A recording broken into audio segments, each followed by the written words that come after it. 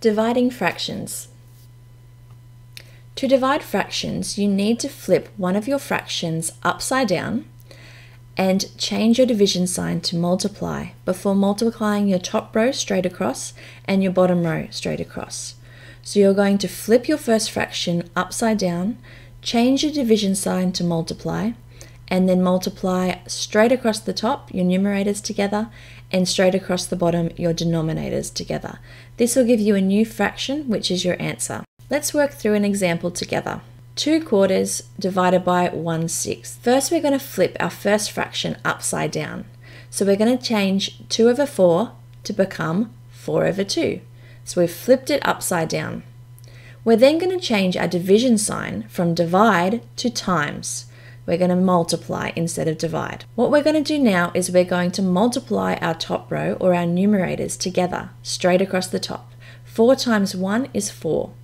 We're going to do our bottom row. 2 times 6 is 12. And this gives you a new fraction, which is the answer to your division problem. Let's work through another problem together. We've got 1/2 divided by 2/6. First, we're going to flip our 1/2 upside down, and we're actually going to rewrite our problem into a new equation. So 1/2 flipped upside down becomes 2/1. We're going to change our division sign to multiply, and we're going to rewrite our other fraction just as it is. Now we have a multiply fraction problem. We're multiplying across the top, 2 times 2. 2 times 2 is 4. And across our bottom, our denominators, 1 times 6 is 6. Let's do another one. We're going to flip our 2/10 upside down and rewrite it. So 2/10 becomes 10/2. We're going to change our division sign to multiply. And we're going to rewrite our other fraction as it was before, 3/5. We're going to multiply straight across the top. 10 times 3 gives us 30.